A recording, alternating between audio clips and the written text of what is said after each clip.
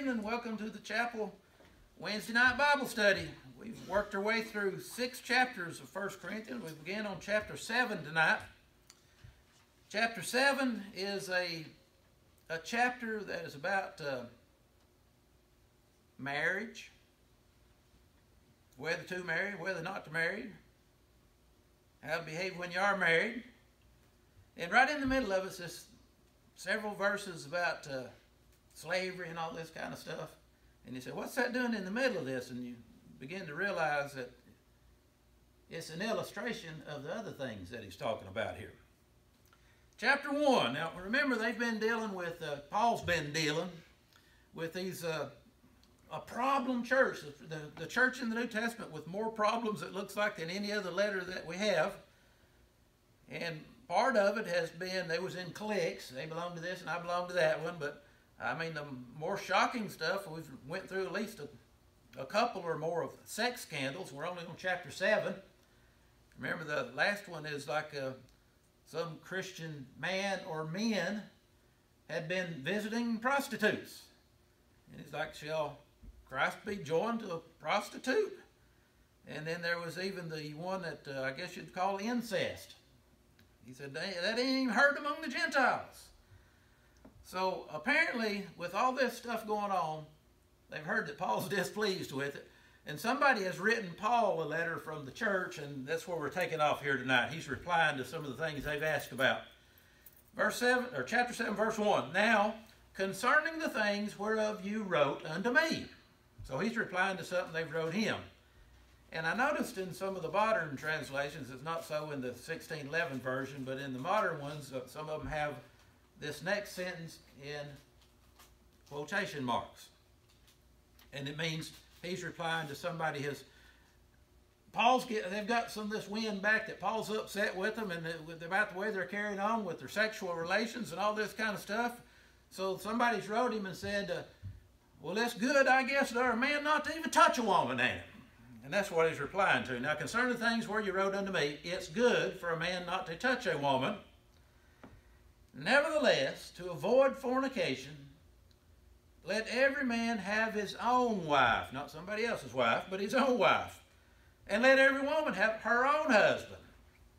Let the husband render unto the wife due benevolence, and likewise also the wife to the husband. Now, this is groundbreaking stuff in around 50 AD or whenever this was written. I remember in the first century, a lot of times, especially among the Jewish community and the Gentile communities, is women were kind of looked at as chattel, something the man possessed.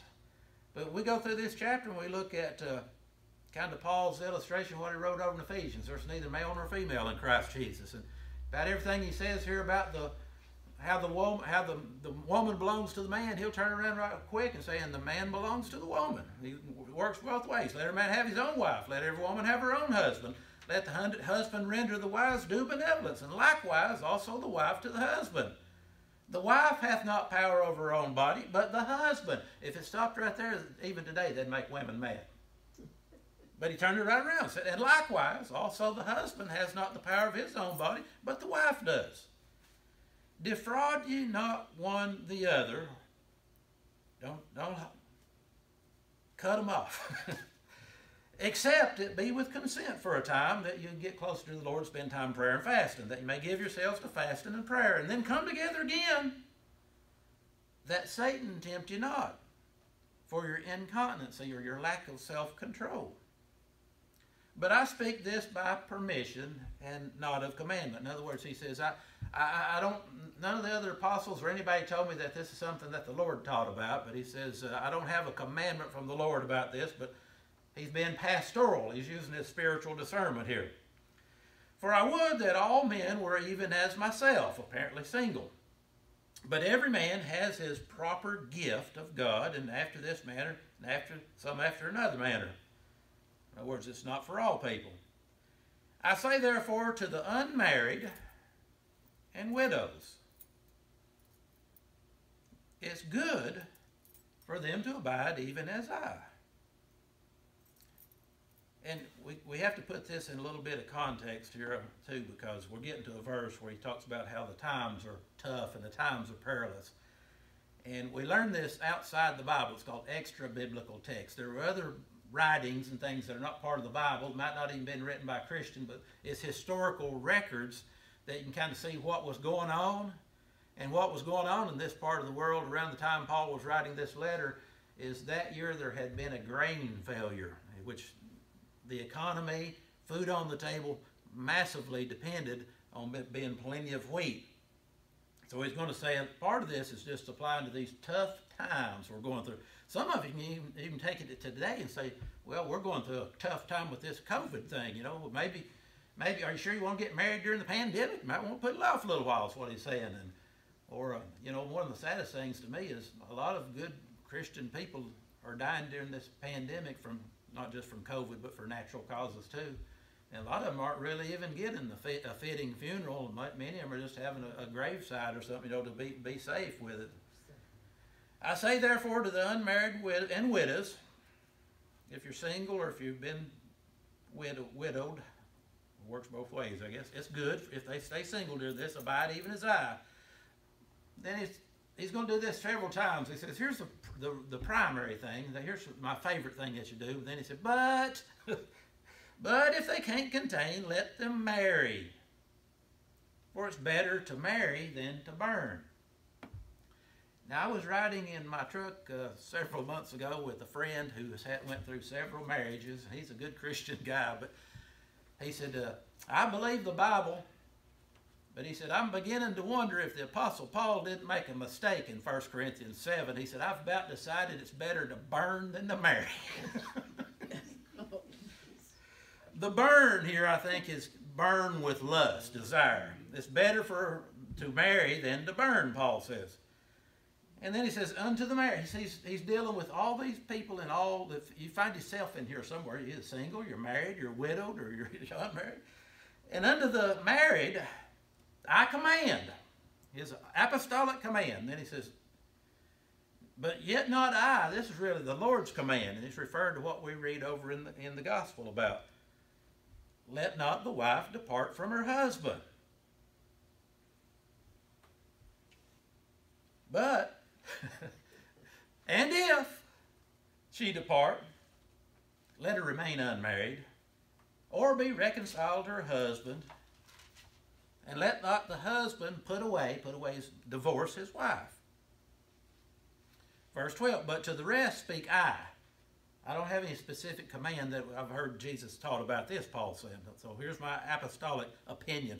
But to the rest I, not the Lord, if any brother has a wife that believes not, and now Paul all the way through his New Testament writings, he says, now Christians ought to marry Christians. And he's going to say that in this chapter. So why would any Christian here have a husband or a wife that's an unbeliever? Well, you got to keep in mind that these people are first-generation Christians. A lot of them became Christians because both of them were pagans before, and one of them's become a Christian. And in some cases, that could make life very miserable. If any brother has a wife that believes not, and she be pleased to dwell with him, don't divorce her, don't put her away because of she's an unbeliever. And the woman which has a husband that believes not, if he be pleased to dwell with her, let her not leave him. For the unbelieving husband is sanctified by the wife, and the unbelieving wife is sanctified by the husband. Else were your children unclean, but now are they holy. I think that means the marriage covenant is holy. If one of them's a Christian, the other one's not, then it's not like your children were born out of wedlock. You've been faithful to the marriage covenant, but now they're holy because one of you took a vow before God that meant something. But, now here's really a divorce clause in the middle of all this. Verse 15. But if the unbeliever depart, let him depart. A brother or sister is not under bondage in such case, but God hath called us to peace. I think that means that one of them has become a Christian and the other one was so anti-Christian that they were impossible to live with. And he said, you're not under bondage in a case like that. So God didn't call us to be miserable. God's called us to peace. But now, before you do that too fast, he says, now think of this, verse 16, for what knowest thou, O wife, whether thou shalt save your husband, or you'll be a witness to him and be the means of salvation for him, even though he's an unbeliever, if you stay with him? Or how knowest thou, O man, whether you shall be a witness and salvation will come to your wife? But if you break up, then that person has lost their witness. But as God is distributed to every man, as the Lord's called to every... Now this is that illustration that's in the middle of all this teaching about marriage relationships. As God's distributed to every man, as the Lord's called everyone, so let him walk. And so ordain I in all churches. I'm teaching all the churches this, that if you're, I'll use ditch digger, because that's what they said when I was little. They threatened me, said, if you don't do better in school, you'll be a ditch digger all your life. Back then it meant you'd be with a shovel being a ditch digger all your life. Today you're being a ditch digger. They make pretty good money with them backhoes, you know.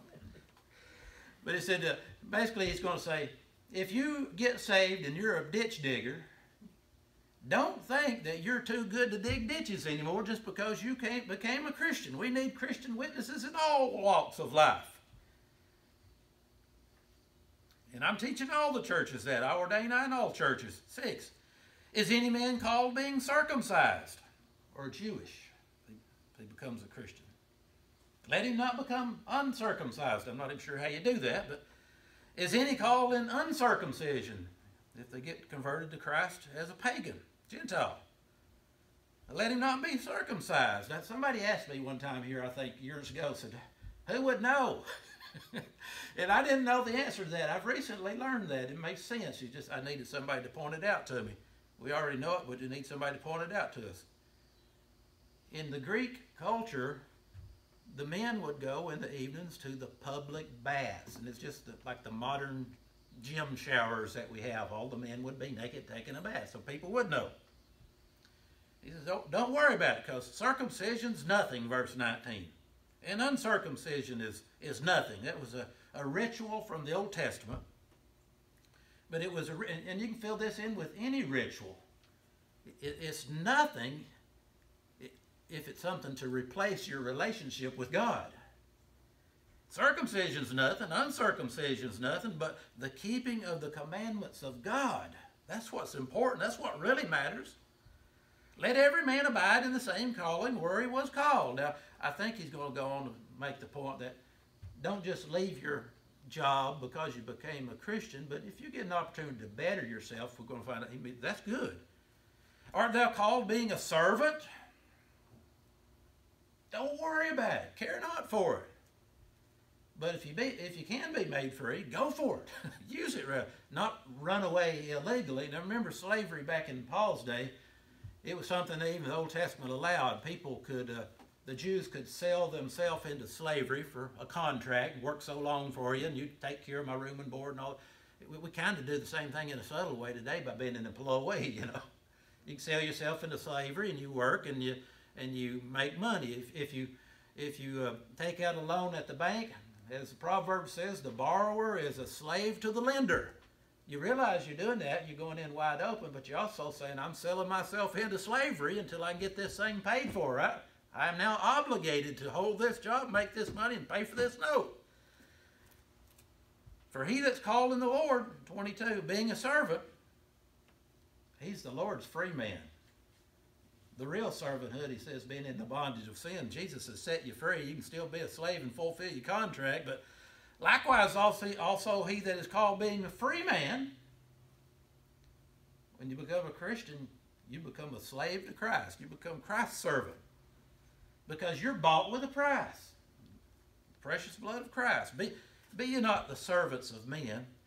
And I'd take that and say, you know, no matter what your job is, you got to work for your bosses and all that kind of stuff. But as Paul says elsewhere, whatever you're doing, do it as unto the Lord. He's your ultimate master.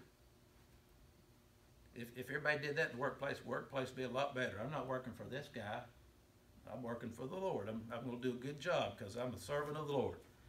24, brethren, let every man where he's called therein abide with God. Now, those 7 verses or whatever there was is an illustration. of what we get following and even a little bit before here. 25, now concerning virgins, unmarried women, I have no commandment of the Lord, yet I'll give you my judgment. Here's my opinion about it. As one that hath obtained mercy of the Lord to be faithful, I think my opinion counts. I'm faithful to the Lord. I suppose, he said, I'm not giving you a commandment, and then he says, I suppose, see this? I suppose, therefore, that this is good for this present distress, this grain failure that we've learned about extra-biblically. We wouldn't know that just from the writing. We'd say, what is the present distress? Are they being persecuted? There's some of that going on that time too. But I suppose, therefore, that this is good for the present distress. I say that it's good for a man so to be. Art thou bound to a wife? Are you married? Well, don't seek to be loose just because times are hard. Are you loose from a wife? Don't be looking for a wife during these hard times. But, and if, there he goes again, if you marry, you've not sinned. And if a virgin, young maiden, marries, she's not sinned. Nevertheless, such shall have trouble in the flesh, but I spare you. That might just mean that, hey, if you get married right now, you've got one mouth that you're trying hard to take care of. If you're sure you want another mouth right now during a food shortage. But this I say, brethren, the time is short. This won't last forever. Better days are ahead. Apropos for right here where we're living too, ain't it? There's ain't a grain shortage, it's a COVID epidemic. The time's short. It remains that both they that have wives be as though they had none, and they that weep as though they wept not, and they that rejoice as though they rejoice not, and they that buy as though they possess not, and they that use this world as not abusing it. For the fashion of this world passes away. We're just here for a little while. But I would have you without carefulness, or I don't want you to be worrying over things. He that's unmarried cares for the things that belong to the Lord, how he may please the Lord. But he that's married cares for the things of this world, how he may please his wife, which is good. If you're going to have a wife during the time of a food shortage, it's good. You can be concerned making sure she's got something to eat too, right? But do you really want to marry during this famine? He said. There is difference also between a wife and a virgin. I think some of them translate this one, fiancé. The unmarried woman cares for the things of the Lord, that she may be both holy in body and in spirit. But she that's married, she's burdened with the things of the world, how she can please her husband. Everything goes both ways, don't it? Ditto. And this I speak for your own profit. I'm trying to help you here. I hear people groaning now when they read this letter down at Corinth. I'm speaking this for your own profit, not that I cast a snare upon. I'm not trying to make things hard on you, but for that which is comely, and that you may attend upon the Lord without distraction. But if a man think that he behaves himself uncomely toward his virgin, his fiancée, if she pass the flower of age and need so require, let him do what he will. He sins not. They can get married. I think he's responding to this stuff they've wrote to him about. There's all kinds of questions, right? Nevertheless, he that stands steadfast in his heart, having no necessity, but has power of his own will, he's not burning, hath so decreed in his heart that he'll keep his virgin, doeth well. I think that means that they'll postpone. So then he that giveth her in marriage does well, and he that gives her not in marriage does better. The wife's bound by the law as long as her husband lives. But if her husband be dead, she's at liberty to be married to whom she will. But then so he adds, only in the Lord. You make sure you marry a Christian. You might argue with this or not. But she's happier if she's so abide after my judgment, don't get married. And I think also that I have the Spirit of God to answer these questions. They've asked him a lot of complicated things that he's tried to fill us in there in chapter 7. Not a general rule for all time and all places, but it did apply for during a food shortage and a famine. He said, you'd be better off if you wait. All right, let's pray together. Lord, we thank you for this opportunity to spend in chapter 7 as we get ready for chapter 8 and all the other problems that was going on in mid-1st century in Corinth. And human nature ain't changed. We know they still apply to the church in the 21st century. In Jesus' name we pray, and help us be wise. Amen.